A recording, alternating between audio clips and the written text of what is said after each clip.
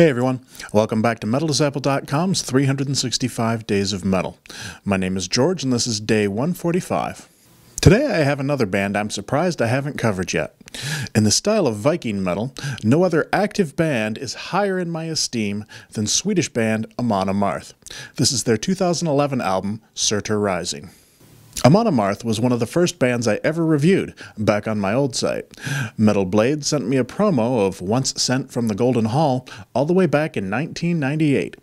At the time, I had no idea that Amon Amarth would grow to be such an incredible and important band in the Viking metal style.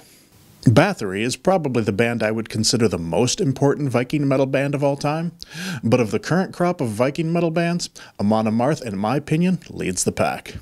These guys have been releasing solid albums every couple of years for the last 15 years, and it seems to me that every time a new album comes out, there's always been some area where the band has improved or moved forward. When Surtur Rising was released, I thought I'd died and gone to Valhalla. In a couple weeks, we'll be treated to yet another Amon Amarth release, Deceiver of the Gods. So far, I've only heard the title track, but wow, it sounds pretty amazing.